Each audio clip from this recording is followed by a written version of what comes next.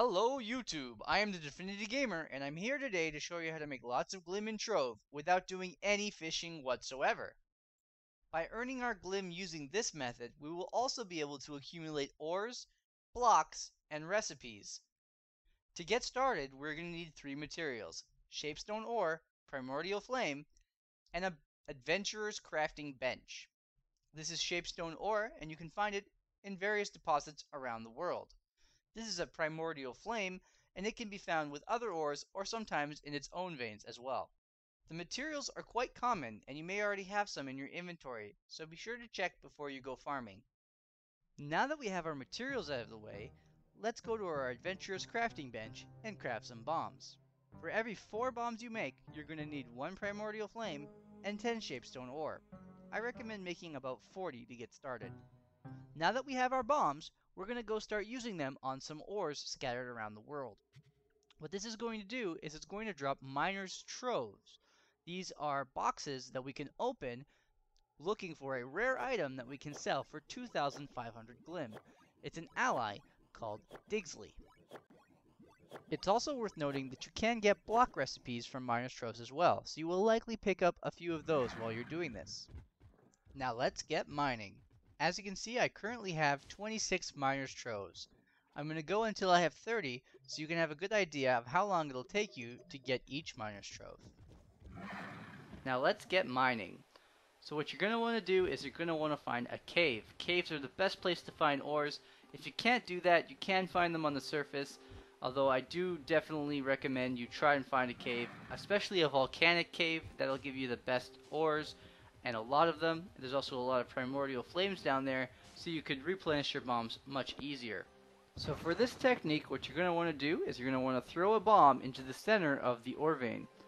Once you see how it explodes and what's left over, you can throw another bomb or 2 at the remaining pieces to kind of break them up as well.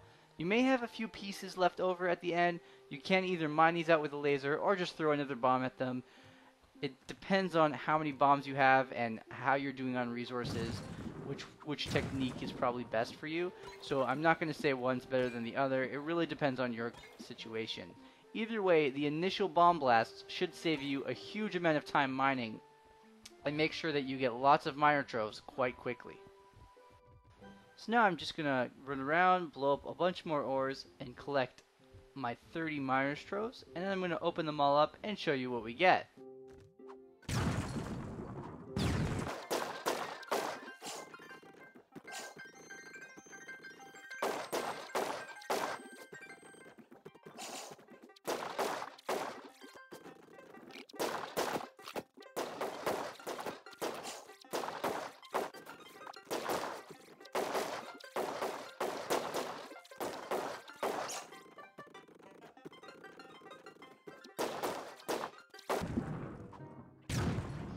Alright, so now that we're done mining, we're going to open up our miners' troves and see what we get. So I'm just going to click really quickly here, and I'll just point out the important things that we get out of these. So it's just ores, nothing important. There's a shadow gem, those are useful, or shadow diamond. And there's a recipe, and another recipe right after it. Those are block recipes.